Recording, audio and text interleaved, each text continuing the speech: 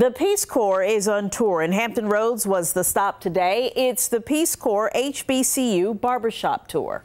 13 News Now reporter Ernie LeBeau has that story. There's a different kind of buzz. When you're in the black barbershop, it's more so an experience. In Capitol Cuts Barbershop near Norfolk State University.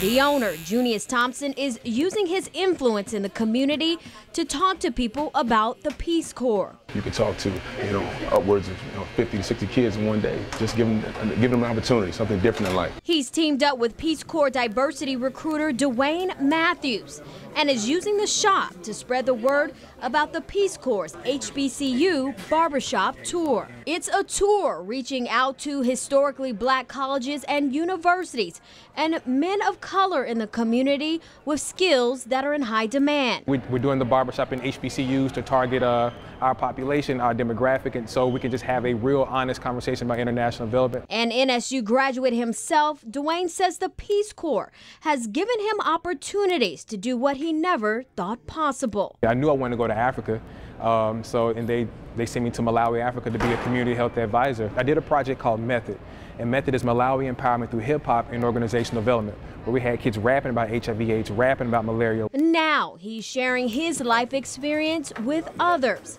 an experience that has changed his life and he hopes will change others. I'm Ernie LeBeau, 13 News Now.